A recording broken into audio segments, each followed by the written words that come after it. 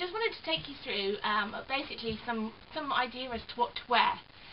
So we have on our very bottom our base layer.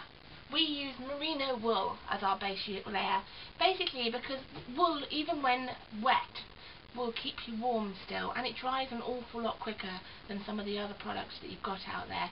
So if you're hot and sweaty, it will keep you warm. Okay, so I have a top and a pair of under trousers in merino wool. Layering, it's all about you as an individual, how much you need to keep you warm and to keep you cool, of course. So if you wanted another layer on top, polypropylene, this really makes me really a bit too hot, so I would rather have 2 merino base layers than a polypropylene layer. But I've also got a polypropylene pair of over trousers that go over my merino wool. On top of that, I will have a fleece layer on the top, on my body part I'm talking. So I have a fleece jumper that keeps my arms warm and just generally keeps my body warm. Now, depending on how cold the day is, I will have a body warmer gilet also made out of fleece over the top again. Okay, on top of that,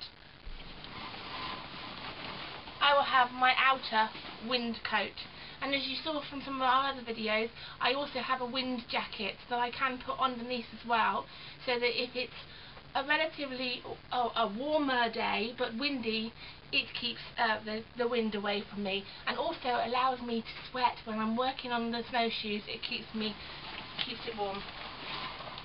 Okay, so the jacket goes on top. That's my top base layers. Bottom base layers, as I said, merino wool trousers, perhaps a polypropylene, and also trousers that go over the top. The average skier will have an all or nothing, so they might have one base layer and a really thick pair of trousers on the top.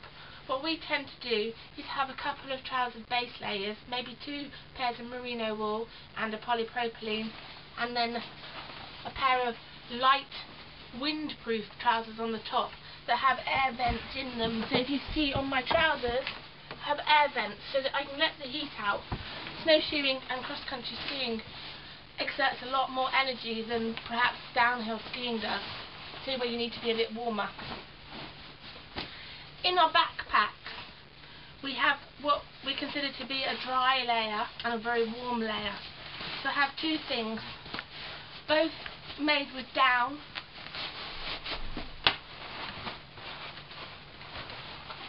I have another body warmer, so if my clothes have got wet, I can swap them out for a nice warm body warmer body layer.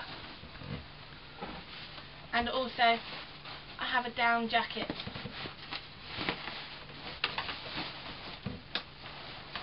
When it tucks up to a nice size, zips up tight, hood keeps me nice and warm. Okay, so that's my main body areas, my legs and my body. What I forgot to tell you, or what I've saved, is the other parts, the pieces that stick out. Your feet. You need at least 2 to 3 really good pairs of wool socks. If you had a problem with your shoes, you can actually walk in the snow with your socks on.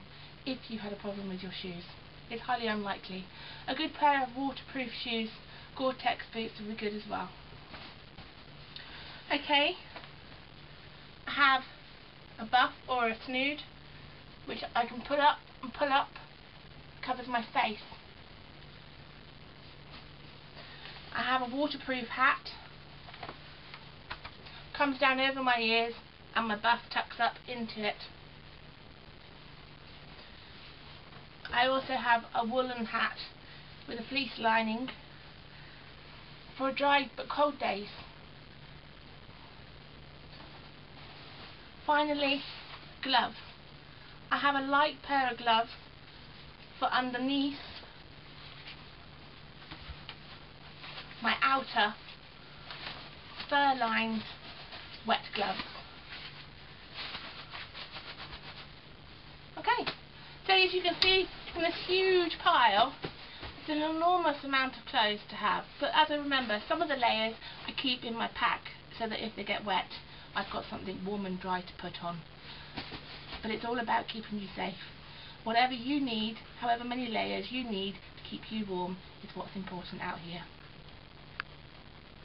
So down here I have a bucket of water that's been out here for 3 hours, and it's very cold, and it's about 5 degrees centigrade. So what I'm going to do is I'm going to put my wool socks 70% blend, and as you can see I have a number of pairs on, into the water.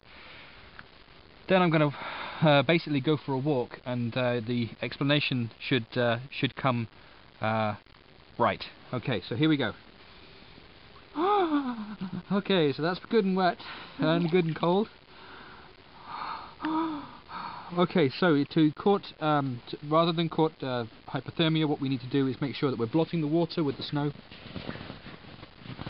And here, we take our boots off because we don't want the cold water freezing in our boot, and we walk in our socks. And by walking in our socks, we should be able to get the explanation that we need.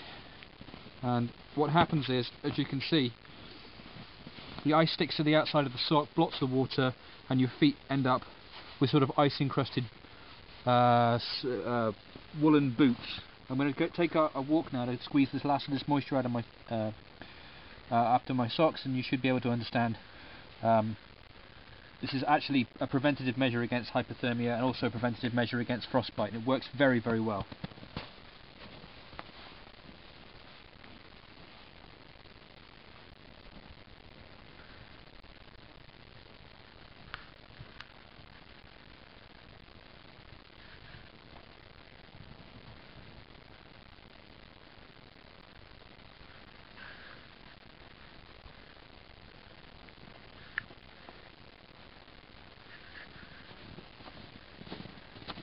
Okay, well that's been only about 50 yards, 25 to 30 maybe yards, and as you can see, all the water has actually nearly all blotted out of the boot now.